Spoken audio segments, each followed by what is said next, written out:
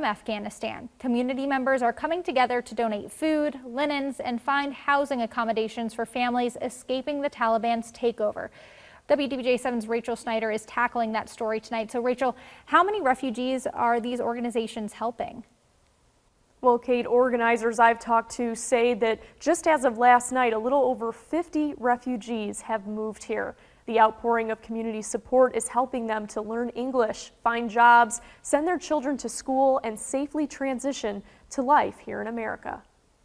They're coming here very quickly with very little, and so that is a lot of what we're doing now, is making sure that we're really reaching out to the communities. Commonwealth Catholic Charities is one of the organizations collecting household goods and finding a safe place for refugees to stay in Roanoke. The agency has been working with the federal government for decades to set people up for success. Our job here is when they arrive to make sure that we have housing for them, to make sure that we find employment, we get their children in school, we provide cultural orientation for them. Friendship House Roanoke is also part of Virginia's Refugee Resettlement Program. We have a small space in our facility that we turned into an apartment, and we started furnishing that and welcoming families as they come into the country. And then when that apartment is full, as it often is, we will get on the phone and start emailing churches and friends and volunteers to see if they have space available. Executive Director Aaron Dowdy says having a network of local businesses and parishes is a huge help,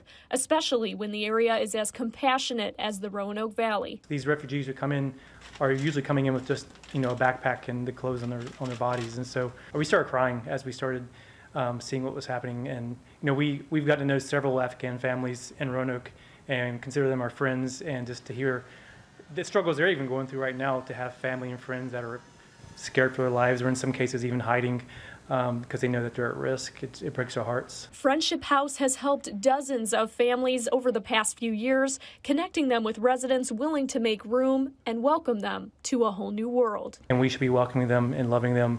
That's the history of our country, right? Is that we at some point were in the same position or coming to this country, and we should be loving our neighbors.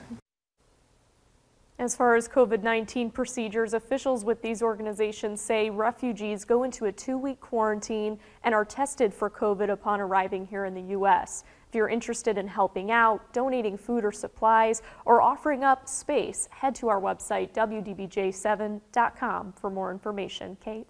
And Rachel, like you said, this is a whole new world for these refugees, so it's amazing to see that love happening right in our own backyards. Thanks for that story tonight. People in our hometowns are also praying for those Afghan citizens. The Unitarian